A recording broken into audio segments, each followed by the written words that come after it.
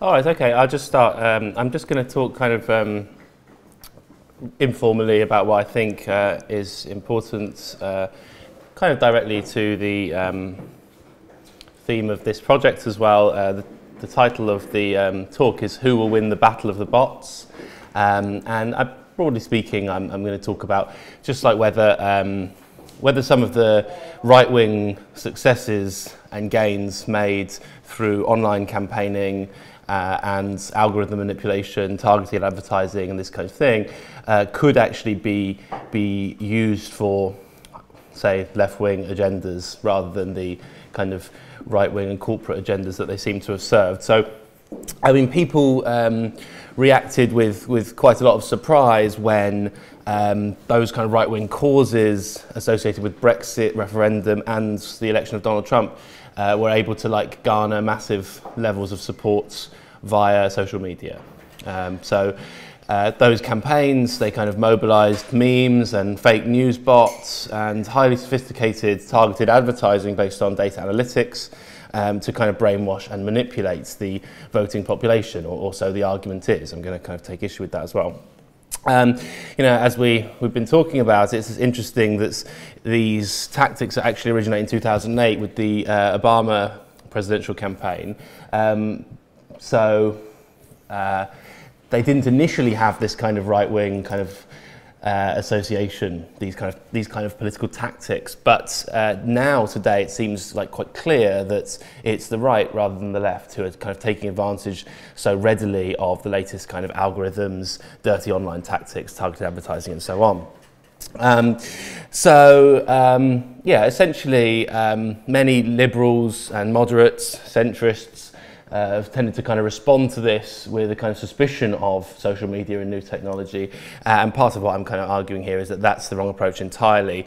Instead, the left needs to not resist these things, but actually become creatively and actively involved in the production of new algorithms and new tactics to manipulate and, well, if that's the wrong word, apologies, but I'm also fine with it, to manipulate the kind of population to their own kind of agenda. So the left cannot like just say, we tend to kind of moralise about it and say, well, look at these evil tactics that Steve Bannon used, or you know, look at these kind of terrible things done by Cambridge Analytica and so on.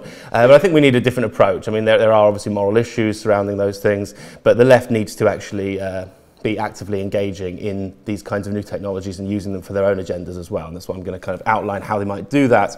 And so in general, like my difference, I suppose, from other people talking about these topics is that it centres around desire. So I'm basically talking about three things together. I'd say desire, politics, and technology or algorithms as the third thing. So I'm going to kind of triangulate these things, and it has to do with pleasure and how the right and corporate kind of political forces were able to put people's pleasure to work online to achieve their political ends. And I'm asking the question of whether the left can imagine a way of putting people to work on the level of desire, the level of pleasure, to achieve their own kinds of things.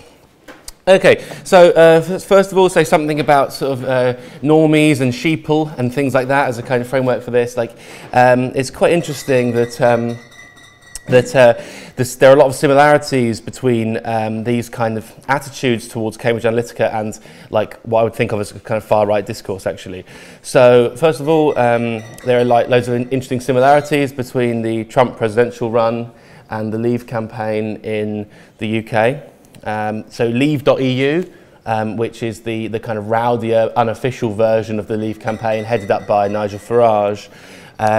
They met with Andy Wigmore, who was and Trump's advisors from 2015. So basically what I'm saying is very straightforward. If you trace back the two campaigns, the Trump election campaign and the Leave campaign for Brexit, you'll see there are actually concrete kind of connections between them, the same kind of people being involved at different levels.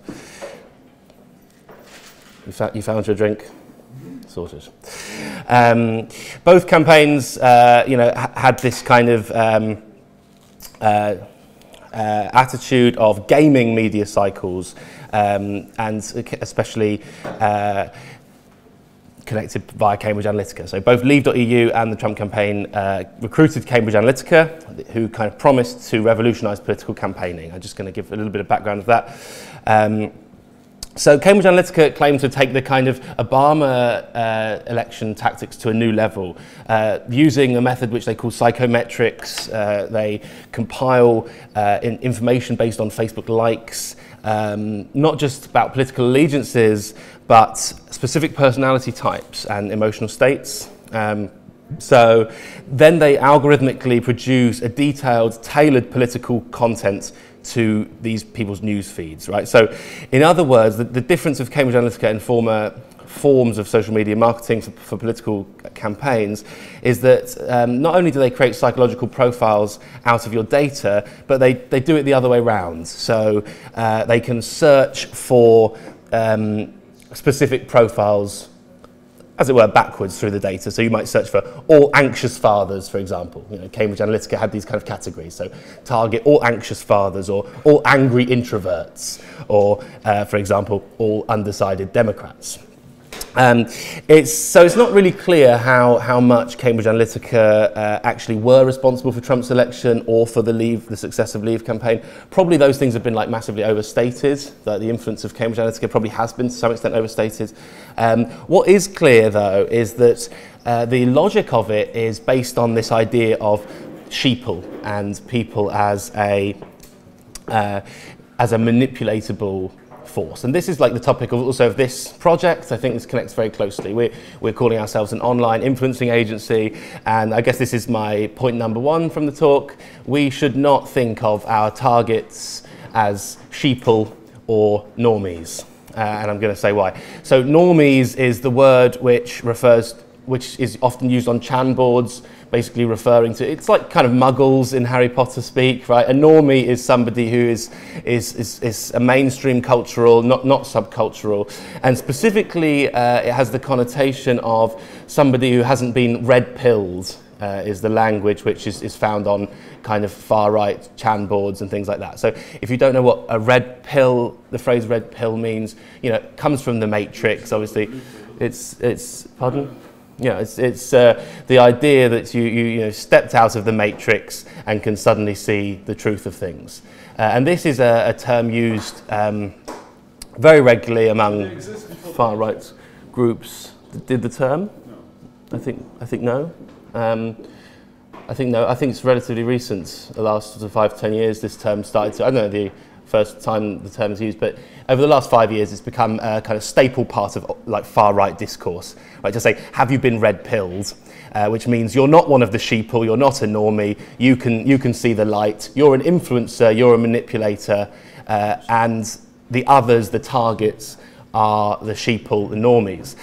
So actually, I think that you could almost see far-right discussion boards and online communities as a kind of disorganized propaganda office, right? So, you know, we're a formal propaganda office of some kind of project here, but you can actually argue that an online subcultural, disorganized and dispersed propaganda office already operates in service of far-right things, and they're basing the idea on the idea of manipulatable normies and sheeple, which oddly chimes with how liberals respond to Cambridge Analytica. Okay, so what I'm actually saying is the way British media, general population, the normies, reacted to Cambridge Analytica's scandal is to say, well, look at this evil company who are manipulating people, and so they have tended to see people as normies, sheeple who can be herded, organised, manipulated, consent can be engineered. Okay, that oddly chimes with the far-right idea of normie and red pill. So the liberal response to Cambridge Analytica and the far-right agenda of manipulating the people towards the Trump election share the view that the subject of propaganda is a normie or a kind of sheeple, a kind of passive recipient of propaganda who can be manipulated by those who are, as it were, the right side of the matrix, those who have been red-pilled. And so my second claim, or the second part of the claim, is that if we're to be successful in having a propaganda office that works for the left, having a sense that the battle of the bots can be fought from a left-wing perspective as well as a right one or a corporate one or a liberal one, the first thing we need to do is change this attitude towards the target of propaganda from a kind of normie or sheeple who is not clued in into a different kind of approach where the target is seen as a kind of active participant in the pleasures of politics and the pleasures of left-wing ideas, which is now what I'll go on to see. So the kind of first point, to repeat again, is if the left is going to win the battle of the bots, the first step is to take a different approach to both the liberals and the right by rejecting the idea of the recipient of propaganda as a kind of sheeple or a normie. Okay, so good. So I'd like to sort of prove a bit more that there's a connection between desire politics and technology, which is emerging right now. If anyone hasn't heard of the website trump.dating, I suggest you take a look. It's very simple. It's a dating website where Trump supporters can find each other and live happily ever after. Okay, it actually made the news because the model they used on the major ad campaign was accidentally they selected a sex offender. But the more important point for me is that this points to a kind of interesting connection between politics and desire, and it seems to be a rather right-wing thing. It's not just a coincidence that there isn't a Corbyn.dating. It matches perfectly the patterns that you're seeing, that there would be a Trump.dating but not a Corbyn.dating. And so this kind of triangulation between desire, politics, and is something that I think should concern the left. Okay. Again, you can see that this has its origins in Obama and leads to Trump. So I don't sort of seem like I'm being too critical of Obama, but there is a kind of lineage here that, Obama's kind of "yes, we can," the famous kind of yes, we can" speech, which became this kind of catchphrase for Obama's campaign, was a case, I think, of putting the public's desire into action for politics. Right? It activated people's desire, this kind of "yes, we can," as a kind of collective putting to work of the people's desire for a political agenda. Right? Now that at the time seemed like something positive, much like the social media marketing that Obama's campaign employed. Now we can see that, like, Trump's rhetoric of building the wall or things like that is another example of putting the people's desire into politics, but it's doing it for a completely different agenda, which is kind of surprising. So, okay, good. So now we need to think about how we can do this differently, and that's what I'll talk about for the next 10 minutes or so before we finish. Okay, so I think we've got some early examples of this happening. Like, leftist memes are massively on the rise. I'm sure you've all shared some pretty hilarious leftist memes recently.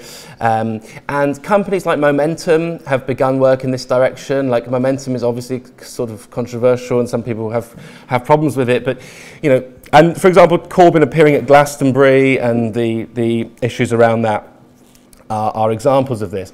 They come up with some really interesting things on Momentum. The My Nearest Marginal app is a good example of this, where instead of cold calling, if you want to campaign for Corbyn, instead of cold calling and so on, basically balloting in your local area where you're mostly reaching people who have already decided one way or another which way to vote. The app allows you to kind of go to your nearest marginal space, so it will actually instruct you, okay, instead of wasting your time in Hornsey and Wood Green or whatever, go to this and such a swing borough and so on. And then you get this kind of meme sharing aspects of that, and allows you to kind of group together and kind of have fun. The idea is that you're gaming the system, by using an app, and then this is where Momentum have come into criticism as well. So, but in other words, they're doing what Bannon's campaign did for Trump, and they're doing what Cambridge Analytica have regularly worked towards, but doing it with a kind of left agenda. And so I think you're kind of starting to see the emergence of this in both the cultural sphere and the culture wars. You're seeing the birth of kind of leftist memeing. Websites like Bunker-chan and the lefty poll boards on 8chan would be kind of early examples of this. And I think that if the left is to have any success whatsoever, it needs to fully embrace these aspects of itself. We're so uncomfortable. I mean, okay, there are some things I wouldn't want to embrace about Bunker Chan and so on. There's lots of kind of hate speech in there. This is not a justification of that. It's an overall point that if the left is to have any success, it needs to become much more comfortable than it currently is with, as it were, propaganda, as it were, gaming the system. In fact, it's rather the wrong terms for thinking about the project in general. Right? The Momentum app is sending you to your nearest marginal so that you can maximise your desire to work for the Corbyn campaign in a way that's actually going to profit and benefit the Corbyn campaign. It's wrong almost to frame it as gaming the system, because the system is no longer the same thing. In every other aspect and every other political allegiance or political party is using these tactics. Right, so we have a kind of left which is kind of frozen because, and this has actually characterised discussions in this office over the last day and a half, as far as I'm concerned. You've got a left which is kind of frozen between saying, are we actually comfortable with doing that? You know, and another side which is like, okay, yes, we have to do that because everyone else is doing it. Right, and this kind of tension between where the left stands is I think is kind of holding it back to a large extent at the moment. So this is why, I mean, so I think I gave the example yesterday. It's worth repeating. This is why the right are so readily taking advantage of opportunities and the left aren't. So I mentioned yesterday when in 2015 Microsoft created this tweeting bot called Tay, and basically the idea of Tay, if you don't remember it, it's kind of an AI. All it can do is tweet, respond to people like a person and so on. And for about 10 minutes, Tay was like saying nice things, how are you doing? She said something even slightly feminist at one point. And after about 10 to 15 minutes, all these kind of right-wing communities on the Chan boards had worked out that there was a huge opportunity here, because Tay had 8 million followers from Microsoft, and she is an AI which basically she will converse with whatever content you put into her. So within minutes of her being in existence, the rights were online gathering to come up with ways to get her to say pro-Trump things. You can actually, it's fascinating to actually trace this through. You can see that like on 4chan, politically incorrect board, at like 8:40, people start saying there's an opportunity here to get some Pepe memes out to 8 million Microsoft followers on Twitter. And then you get hundreds of people going onto the 4chan saying, okay, so what do we need to feed it? What can we do? You get these kind of then all these posts became deleted, so there are some screenshots of them.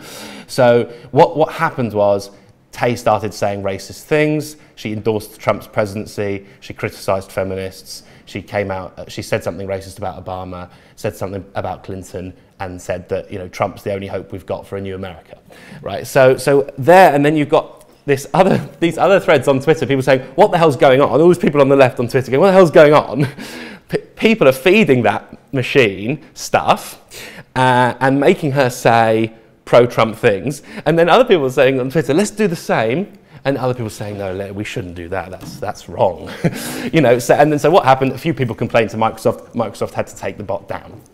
Right. So again, that like massively characterizes the situation where you've got a right wing sitting there on their computers, readily willing to use any opportunity they've got to spread, as it were, propaganda, just to use the terms of this. I wouldn't usually speak like that, but to use the terms of this project, readily to spend to use every kind of algorithmic possibility to spread their propaganda. And on the other hand, you've got a left frozen by morality or something, unable to actually do anything similar, right? So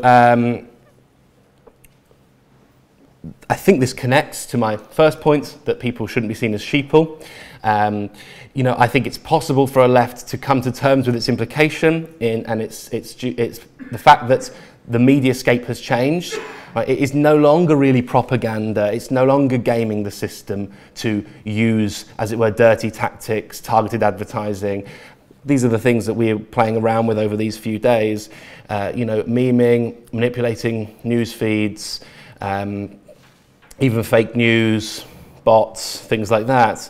You know, this is no longer a question of gaming the system, because that is how the system is structured and how it works. and you've got one important political group, the most important as far as I'm concerned, which I'm calling the left wing for the purposes of ease in this talk, who aren't taking full advantage of that. So that's something I think we should do. Okay, so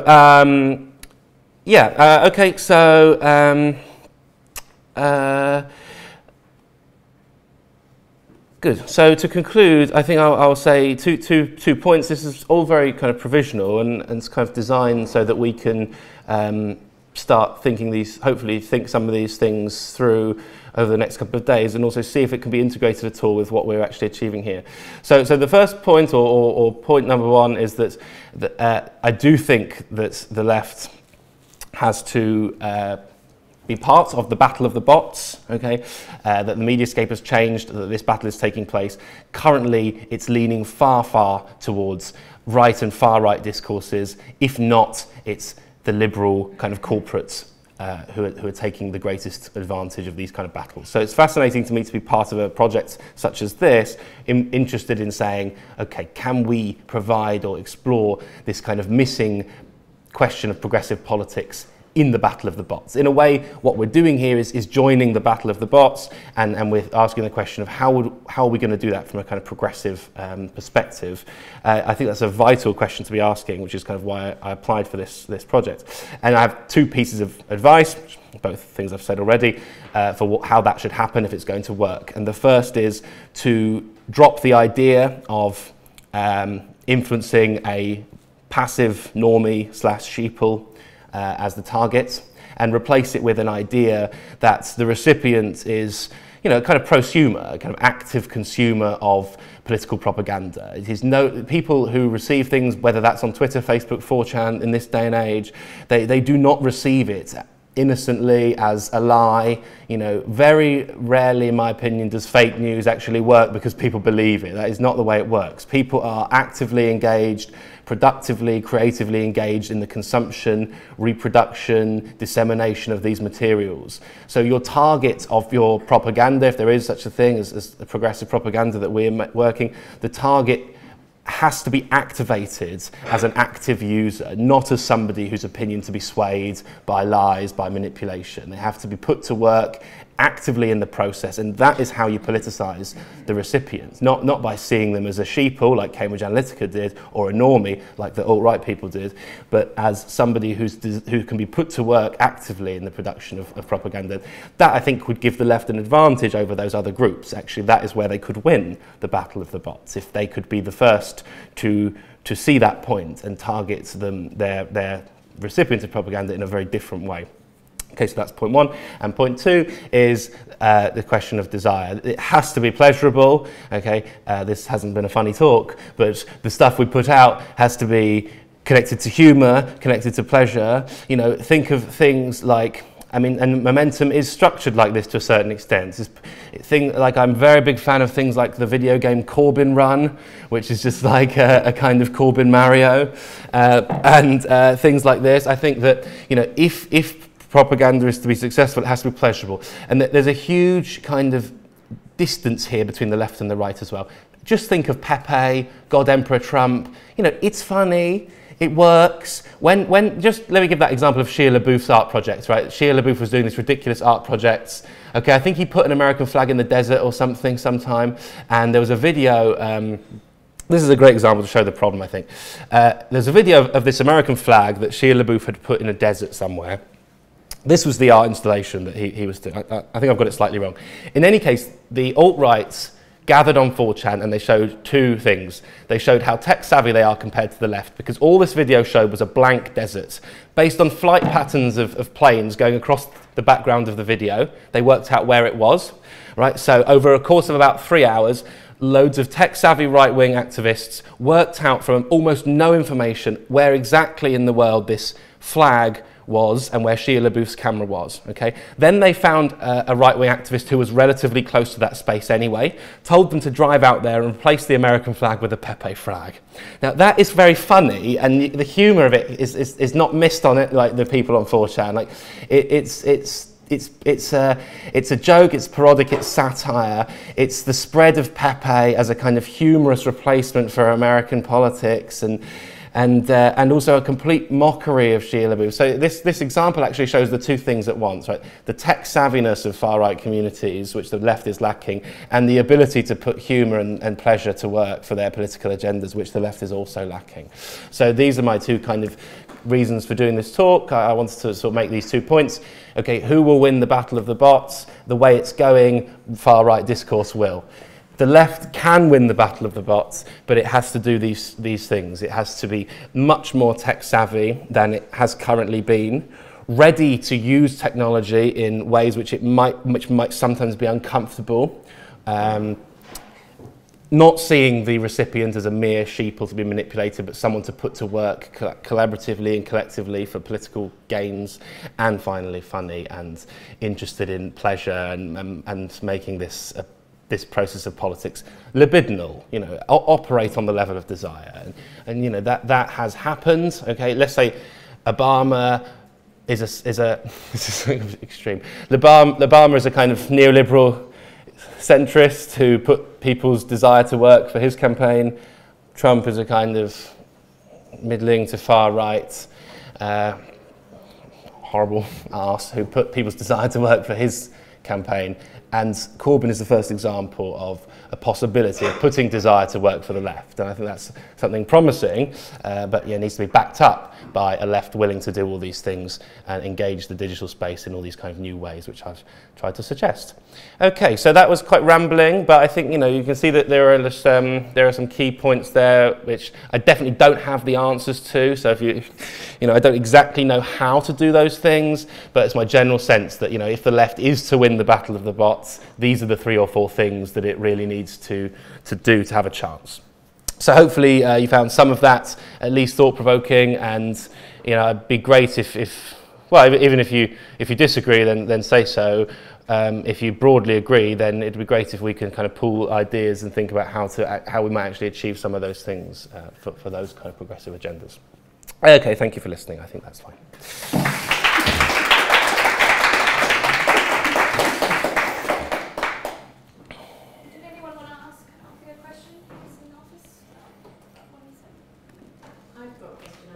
Oh, yeah. Do you think that, you know, you were saying about the alt-right being technologically way ahead of the left, do you think there's anything to do, I mean, research and anything to do with age? You know, I'm not saying there aren't lots of young left-wing That's people, yeah. is it to do with age and also choice of specialism? So I've personally experienced a lot of resistance from older left-wing people to using this technology. Yes. Yes, the age question is difficult to answer because I think statistically the younger, the more left-wing in America and here. And we've got obviously Miranda here who's like making that point that like if her age group could have voted, they would be more likely to vote against Brexit and for left-wing stuff. So this actually runs against the age demographic. So that makes it even more concerning to me. That why is it that on average young people are more and more, because these are young people. Sorry, I should have made that clear. The average 4chan, 8chan user is young. Yeah, 30s at the oldest end, and starting in the teens. So that makes it even more concerning to me that the average is that young people tend to be open to left-wing ideas. But what we've got is a smaller group of much more active, and I do believe that those groups actually had it's difficult to compare, but I'd say I'm more worried by the effect they had in Brexit and the Trump election than I am about Cambridge Analytica. You know, I think those online pockets of young people did significantly influence for example, I don't think Trump would have got elected without Pepe. You know, I think that's, and I can't prove that with data, but I think people would generally agree that point, and that's really scary because it is a minority, not the average young person. But yeah, why is it that I don't know why it is that there's this small group of kind of tech savvy right-wing things, and then the question about specialism, yeah, that might answer it a bit better. I think there's a misconception that sort of hacking is left-wing. Even Anonymous is sort of oddly right-wing at times. You know, Silicon Valley has this reputation as being left-wing, and it's just a lie, really. Pardon? Right-wing. Yes, exactly. Yeah. The Verge was reporting 2 days ago that new analysis by researchers at New York and Princeton University show that older Americans over the age of 65 are disproportionately more likely to share fake news on Facebook. People over the age of 65 are more likely to share fake news. Yeah, okay. That reads right to me. And I think though they're the normies who are falling. You know, the over 65, not tech savvy sharer of fake news on Facebook is the normie falling for the tricks of the Pepe disseminating youth on 4chan.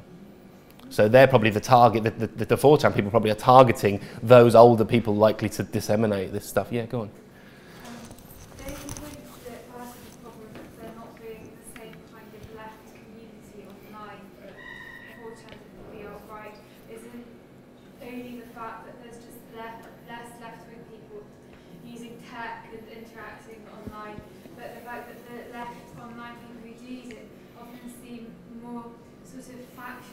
Yes. At each other, yes. Which makes it hard to sort of do anything against the right or yes. liberals, whereas like on the right it's clear who the enemy is, it's clear who they are, so yeah. I mean, to achieve their own, yeah. The left is often found like sort of calling each other out and flaming each other. Correct, yeah, correct. Whereas the right is getting stronger and stronger and more united. I think there's a lot to be said for that. I mean, this reminds me of the book by Angela Nagle called Kill All Normies, which is very controversial, and she seems to be sort of drifting a bit to the right herself, which is making me kind of suspicious of it. But I do, broadly speaking, think it's a brilliant book, and I like what she did. She showed how actually the left is to blame for the rise of the right in a certain way because of this kind of factionalism that you're talking about. And I've got a direct suggestion for how to fix that, is that it's strange that there isn't any significant anonymous left-wing community online, because what's so significant about those right-wing communities is the anonymity built into it, and it's almost like anonymity is right-wing now. If you had an anonymous left-wing community online, you wouldn't really be able to call each other out in that way. It's a sort of, the site itself compels you to. This is actually why I think it's more to do with the structure of the websites than the politics of the people using them. The structure of 4chan, it forces you to be a community moving in a kind of similar direction, because you actually can't really call someone out. You know, you can send a racial slur or something, or argue with someone's points, but you can't call people out in the way that the left does on Facebook and Twitter. So I think there's something. Yes, you're right. These are trends. Okay, the left could stop being so factionalist and think about greater levels of solidarity between themselves. Presumably that's what you're getting at, and I think that needs to happen. But also, what also is happening there is that the format of the sites that they're using is kind of fostering that. Yeah. yeah, absolutely. Yeah, and I mean, it does kind of, just kind of, it's kind of bleak in that way. Yeah, I was recently at the Left Forum in New York, which is basically this kind of gathering of lefties, and it was just like nothing was achieved, because it was just like 100 different little left-wing groups bickering amongst themselves and hating each other, and that does kind of characterise the Twitter left. And yeah, one of the other tasks, I guess, is how to kind of create more kind of solidarity on those platforms and stuff. Yeah. You said, sorry, I can go. The left should game the system because the system isn't the same anymore. But should an approach should restore the system so it isn't any better at all? Because this kind of system was set up by the right wing, where should the left? Yes. Yeah, absolutely. I mean, let's overthrow capitalism. That would be the way to do it. but you know, I do agree with you that. But I think what I was trying to say, I think I just sort of rambled and didn't say the point very clearly, is that it shouldn't be seen as gaming the system, because that is how the system works. That we're the only people not gaming it. So it's not really gaming it. It's actually not using the system at all. You know, it's kind of opting out of doing it somehow, opting out of being part of it. You know, if there's like, if you're playing a game with 10 people and 9 of them are not playing by the rules, you know, you're not doing any good by playing by the rules. You know, the whole game is actually based on not playing by the rules. So yeah, no, I'd rather we didn't live in that kind of structure. But I think in the meantime, until we can overthrow capitalism, the left needs to not try and play by this kind of imaginary rule set, which isn't actually there. Sorry, do you want to say something? I can go there. If you believe common agricultural policy is not good for the environment, animal welfare, soil quality and sustainability. Which is it? Left, right or centre? What was the first part? I said CAP, you know, common agricultural policy. Yeah. I voted to leave the EUC because of that. Yeah. And I believe CAP is not good for the environment, animal welfare, soil quality and sustainability. Yeah, I mean, I think I probably agree with you. Yeah, I mean, yeah, okay. Well, I agree with you that it's not good, and for those reasons and others. I think probably what your question points out is that I'm rather lazily using these terms of rights, left, and centre. It's much better in some cases not to, but. But I mean, I find it useful. I mean, it kind of happens. Yes. I voted for leaving the EUC. Yeah, I mean, listen, I don't just have a problem with people who voted in any sort of way. But I think for me, it's like this came up yesterday in our discussion. Like we came to the point, okay, let's stop using these terms like left, right, liberal. You know, and yeah, so it's difficult to answer your question. Like, okay, if I believe X, Y, Z, does that categorise me as, you know, a left, right? But to me, they depending on the terms of the conversation, you know, they can be useful. In this case, I'm using the terms to point out that there's something missing. I guess I'm using the term the left as a kind of just a kind of stopgap term for something which I think is missing in the online political spectrum. Whereas I think these other political things, you know, conservatism, okay, far right discourse, neoliberalism, new liberalism, those things are well represented, and something isn't well represented. I'm calling it the left for the purpose of kind of getting the point across. But that is a kind of, in a certain way, lazy way of approaching it. I was going to say, what about CRISPR technology?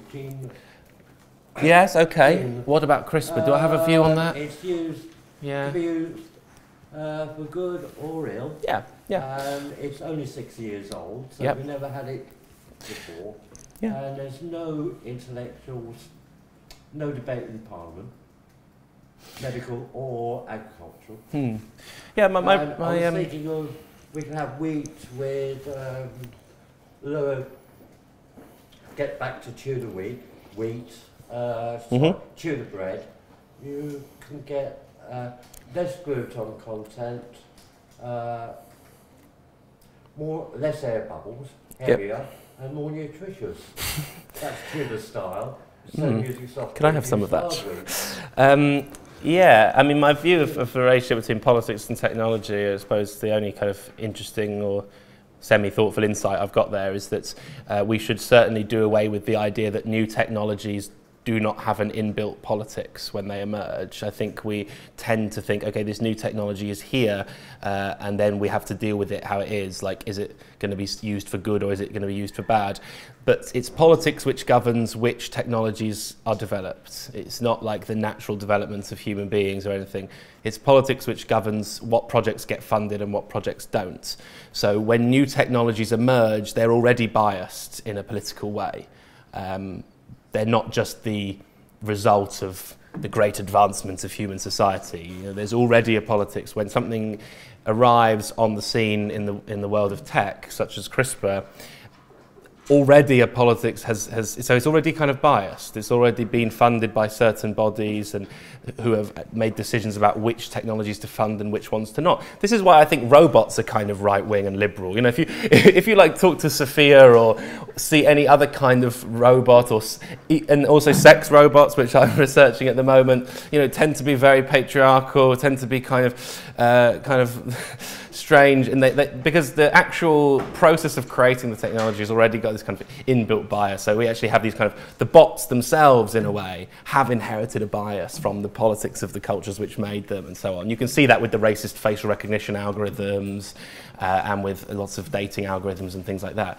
And this is another way in which the left needs to become kind of more critically engaged in the production of new technologies. Because it's not just a case of using what's been produced, it's a case of producing new robots which think like us, or something like that. Yeah? Thank you for your talk, that was brilliant.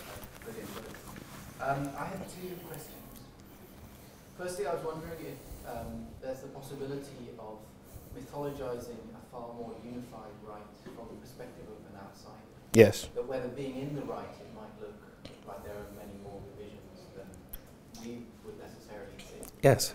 And whether there's, and the second question is, in terms of why the left is so factional, part of that might be related to an exercise in criticality, and if, always critically thinking about ourselves.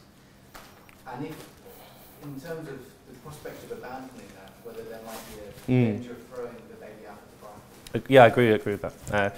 So I'll just answer the second point first. I completely agree. I don't think I probably agree, Ophelia. We weren't saying that the left should stop critically evaluating itself, but there are also moments when the solidarity is required instead, right?